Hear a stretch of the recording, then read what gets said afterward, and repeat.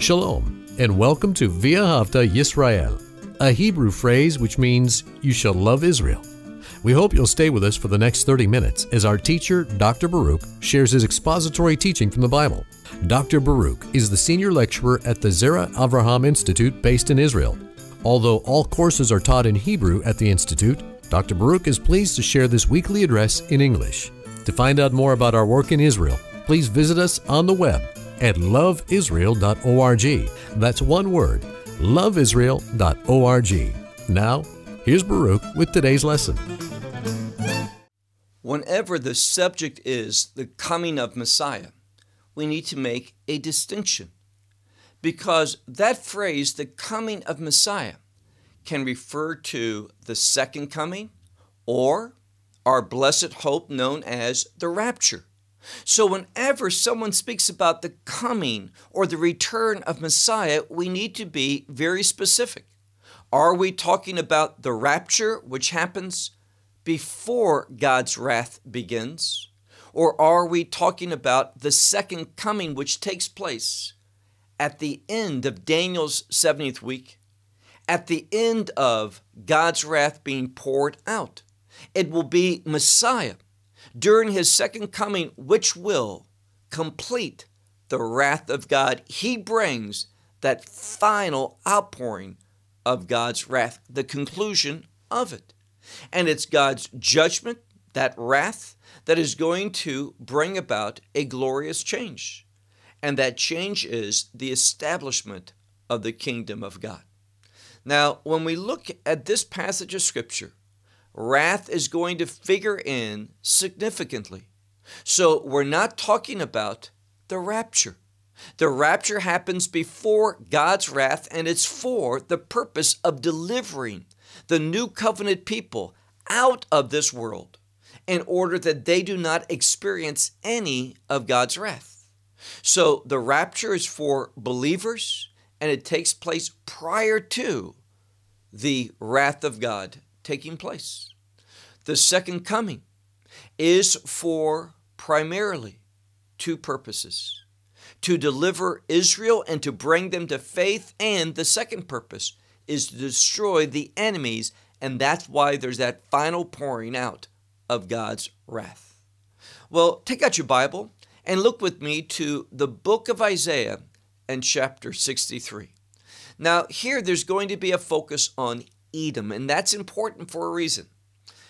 The prophecy of Obadiah says there's going to be a final battle.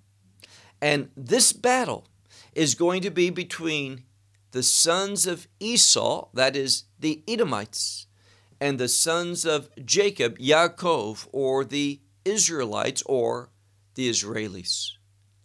And what we furthermore know is that the nations of the world, all the nations of the world, are going to side with Edom.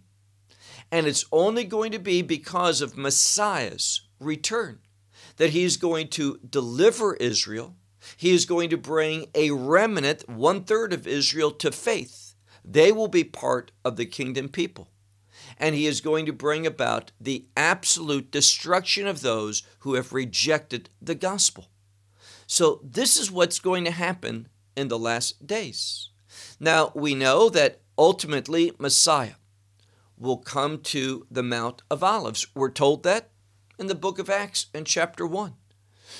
When Messiah gathered his disciples and he ascended back into the heavens, the angel said, in that same way that he ascended into the clouds and returned to heaven, thus he will come back in the clouds from heaven in order to establish the kingdom, restore the kingdom to Israel. That's what we're told in the book of Acts. So he has to come eventually to the Mount of Olives. And according to order, we would see that this is the final place that Messiah would come to. But I would suggest to you, based upon the Bible, there's two other locations that Messiah will come to, pouring out his wrath prior to arriving at the Mount of Olives. The first place will be Armageddon. When I say first place, there's two additional ones. Mount of Olives is the final one, the third one, but there's two additional. And when I say the first one, I'm not necessarily speaking about order, but simply one of them. One of them is going to be at the Jezreel Valley.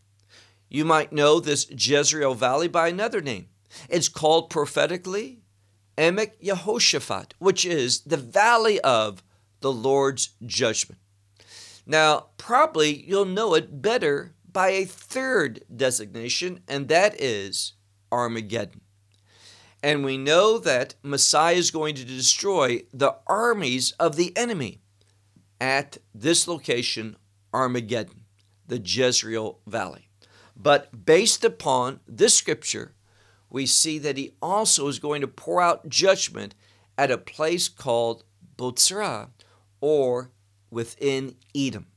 Now, scholars will tell us that Botzrah is the capital of Edom. That term, Botzrah, comes from a Hebrew word, mipsar, which means a citadel, a stronghold, or a fortified place, specifically a fortified city. Fortified with walls, and not only with a wall, but also with many soldiers. So Messiah, in my opinion, if I had to put them in order, and we don't, but if we choose to, I would suggest to you, and this is just a suggestion, that the first place that he'll come is what we're going to be talking about in this study. Edom, to Botzrah, to another location called Mount Seir. This is the mountain of Esau where God is going to judge Edom. And then my opinion is after judging Edom, he'll go to Armageddon. Could the orders be reversed? They could. But we know for a fact those places, Armageddon and Edom, at the mountain of Seir or Botzrah, that capital place, all of these are going to experience the wrath of God. Ultimately, after destroying the enemies at these two locations, Botzrah and Armageddon, Messiah will ultimately come to the Mount of Olives, and there he will descend like he did in that triumphant entry. He will go through the eastern gates. He will eventually enter into the Holy of Holies, where he will take his place upon what's known as the throne of God, on the Ark of the Covenant, that mercy seat, what's called the Kipporet, between the two cherubim, where the very presence of God dwelt. Messiah is going to sit and rule over that millennial kingdom. And the events of the passage that we're going to study deals with this defeat of Edom. So with that said, take out your Bible and look with me to Isaiah chapter 63, the book of Isaiah and chapter 63. And let me just simply say, this passage is speaking about the coming of Messiah, the second coming, and one of the locations that he will visit. Verse 1, we read, "Who is this? This one who comes from Edom." Well, there's no debate. The one that it's speaking to is Messiah. It's speaking about him. And he is going to come from Edom, and we're going to see what he has done there. Verse 1, "Who is this coming from Edom, whose garments," and it literally says soiled or stained, are our garments from Botzrah. And this is this location, this capital city of Edom. So his garments are stained, they are soiled, and we're going to be told how in a moment. It says, "This one whose glorious is his garments." Now, we have a different word for garments here, but nevertheless, notice they're stained, but we use a very important phrase here, the word hadur, which is being glorious, being of splendor. And they're soiled, they're stained, and we'll see with what, but it all speaks to this outpouring of God's wrath. And that's what Messiah is going to do when he comes the second time at the end of Daniel's 70th week. At the end of those final 7 years, he is going to pour out his Father's wrath. All matters of judgment have been given to him. So this one whose glorious or splendor is his garment. And then it says he's traveling. And how is he traveling? This can be a word for marching, almost like an army marches, marching with abundant of his power. So in the greatness of his power, he is going forth marching. And again, this word has a military overtone to it that speaks about Messiah as a one-man army coming and defeating all the armies of the world who have united against Israel and with the Antichrist. Messiah comes in that abundance of his power.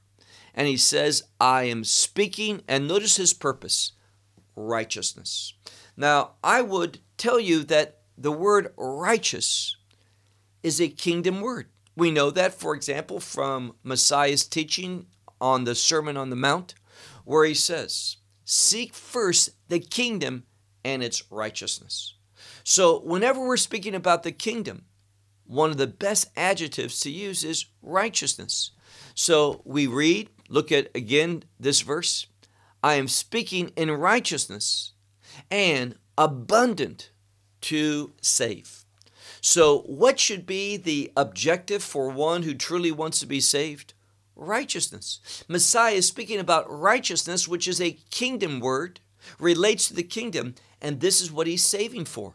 He saves you so that you can be part of a righteous kingdom and begin to live righteously, meaning according to those kingdom principles now in this world. This is what a true believer is called to do. Look now to verse 2. It says, why red is your garment? And your garments as one who has trodden down in the winepress. So we see here that he has a soiled garment, and it appears that his garment is like one who has worked, who has done the trotting down of grapes in the wine vat. Now, obviously, it's speaking about his garments being stained with what appears to be like wine, but we're going to find out that it's truly the blood of the enemy. Verse 2 again. Why is red your garment, and your garments as one who has treaded in the vat? And then we have that same concept, the vat, the wine vat, but a different word for it, where he says, I have trodden alone. Meaning the source of this wrath is my own. I and I alone have brought it about. And remember, the scripture says all matters of judgment have been given to the Son. He is the one who is responsible. He paid the price for all sin, and now he has earned this title, the Lord of Lords and the King of Kings. In one sense, he always was, but he demonstrated the worthiness that belonged to him to be called that Lord above all, that King who is King of all. So verse 3, the wine vat I have trodden alone, and peoples, and it's in the plural referring to the nations, and peoples, from them there is no one with me. So when we look at the people, and notice it's in the plural and is referring to, in this context, those who are apart from the people of God. Well, we could say the other peoples. And in regard to them, there was no one that was with him. Now, the reason why is this. Prior to this event, prior to the wrath of God beginning, Messiah gathered up those from every tribe, from every language, from every people, and every nation. He's gathered them up, those who were with him, and now those who are left behind. He found none that was with him among the peoples. And he goes on to say, I will tread upon them in my anger. And then he uses a different word for trampling or stamping someone. I will trample them in my wrath. So we see clearly a reference to Messiah, coming back, pouring out the anger and the wrath of God upon the peoples, those who have no covenantal relationship with God the Father.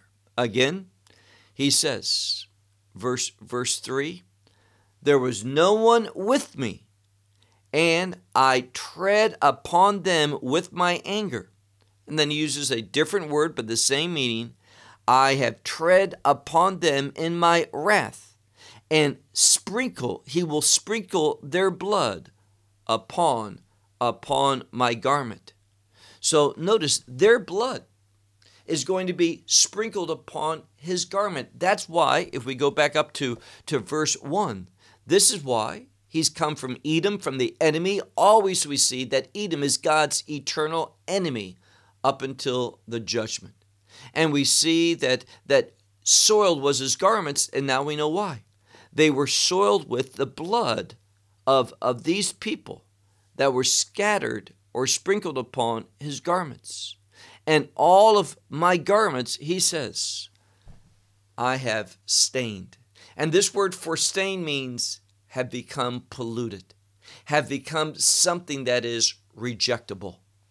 And this is because of the connection between his garments and Edom, a people that is forever rejected.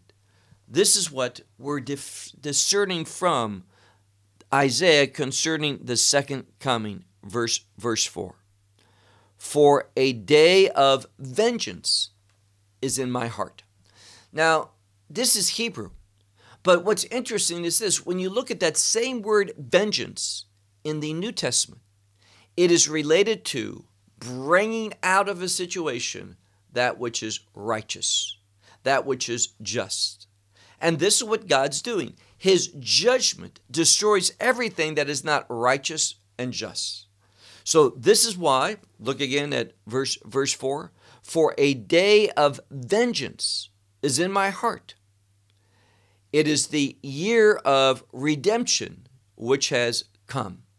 So we see a relationship between redemption and this concept of vengeance, this destroying of all things that are not right and not holy, not according to the will of God. So the year of redemption, and literally my redemption, has come. Verse 5. I will cast an eye, I will look, I will gaze upon.